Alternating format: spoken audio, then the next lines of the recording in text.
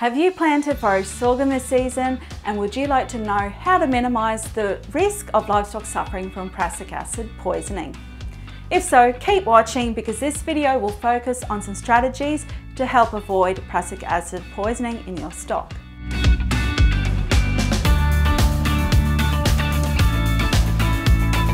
Hi, I'm Shannon Godwin from Ag Solutions.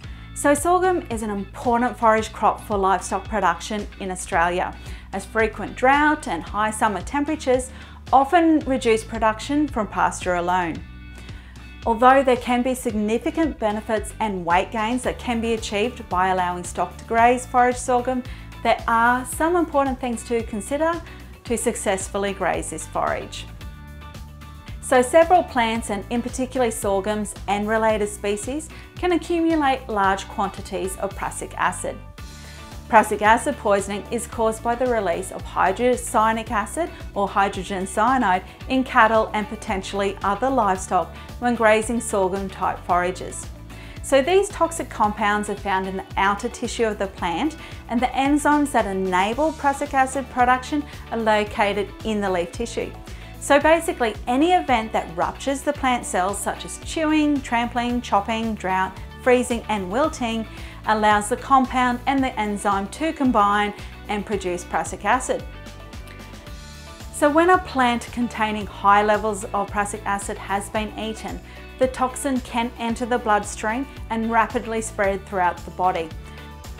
Death by suffocation can be the result, as prussic acid inhibits oxygen utilisation by the cells in the body. Animals can detoxify a certain amount of hydrogen cyanide, which means that cattle and sheep should be able to consume forages containing small amounts of this compound without ill effects or signs of prussic acid poisoning. Although the detoxification of hydrogen cyanide to the harmless isocyanate is a rapid process, if animals eat large amounts rapidly, they are at the greatest risk of poisoning, since the rate of prussic acid formation exceeds that of detoxification. Having an adequate level of sulphur in the diet is crucial for this detoxification process. And this is because in the liver, there are various enzymes that turn poisons and toxins into harmless particles, and a lot of these enzymes are sulphur-based. In addition, sulphur is involved in 3 very important amino acids that are cofactors that make glutathione, which is one of the most important antioxidants in the body. The greatest risk of stock succumbing to poisoning is grazing after a period of drought or a series of frosts. The young, dark green growth or regrowth, especially in sorghum species, can be highly toxic to livestock, but as the plant matures and the plant height increases, the risk of poisoning reduces. The amount of prussic acid found in plants is also affected by soil fertility. A soil high in available nitrogen and low in phosphorus can increase the potential of prussic acid. Hungry animals are also at greater risk, as they will normally consume a larger amount of toxic material in a shorter time. Like always, prevention is better than a cure. So here are a few management strategies that can be incorporated if you're planning on running stock on forage sorghum or silk sorghum over summer.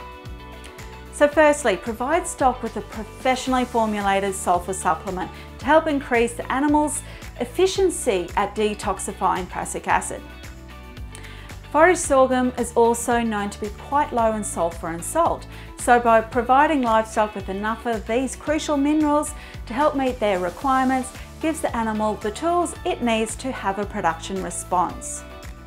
Another reason to supplement with extra sulphur is the additional weight gain that can be achieved, with scientific work reporting around a 200 grams per head per day live weight gain in stock supplemented with sulphur and salt over unsupplemented stock when grazing forage sorghum.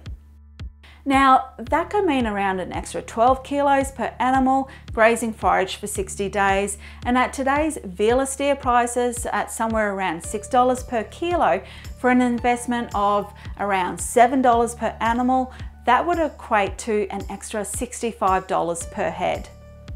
So it is a considerable investment in time and money when planting a cereal crop.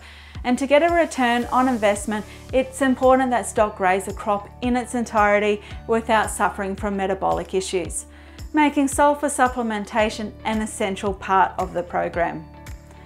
Other important strategies in preventing prussic acid poisoning are things like never allow stock to graze sorghum that is less than 50 centimetres high, and avoid grazing drought, stressed, immature, wilted or frost damaged plants.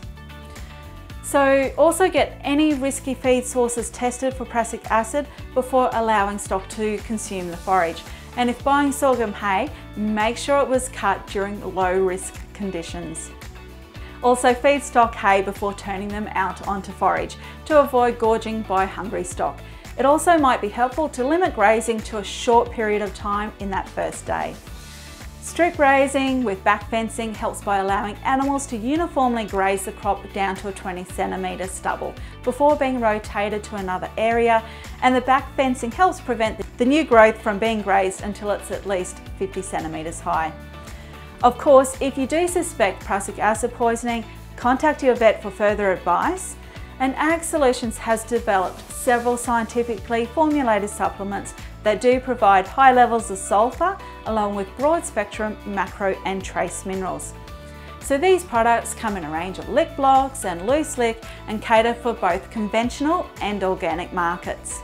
If you would like more information, please visit our website agsolutions.com.au, follow us on Facebook, or give us a call on 1800 81 57 57.